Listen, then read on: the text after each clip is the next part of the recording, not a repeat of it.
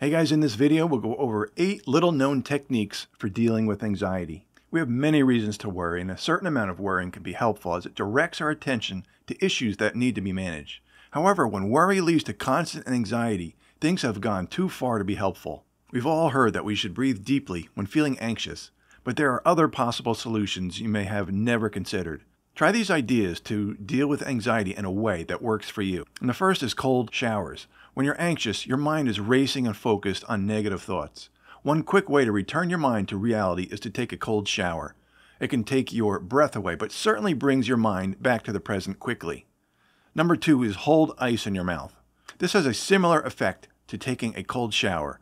In addition, breathing in that cold air that has passed over the ice is soothing to many people. Number 3 is pretend you're someone that handles stress and anxiety with ease. Pick someone you know that exudes calm. Imagine being in their body. What would you feel? What thoughts would you notice? How do you think they would view and approach the situation causing you to feel anxious? Maybe you'll discover something you can use. Number 4 is imagine yourself in a peaceful setting. What would be the most relaxing scenario for you? Would it be the mountains? The beach? A field of flowers? Who else would be there? What would they say? What would you smell and hear? What would the weather be like? Experience it fully. Number 5 is do something that takes your full attention.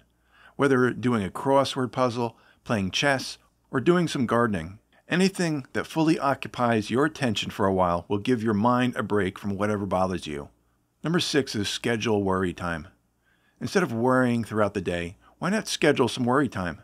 You can worry all you want for 30 minutes, but you can't worry the other 23.5 hours of the day. Knowing that you can worry later will ease your mind and allow you to accomplish more. How much time do you need to worry? Would worrying for an hour accomplish more than 30 minutes? Maybe 15 minutes is enough. Number 7 is go to bed earlier and get up earlier.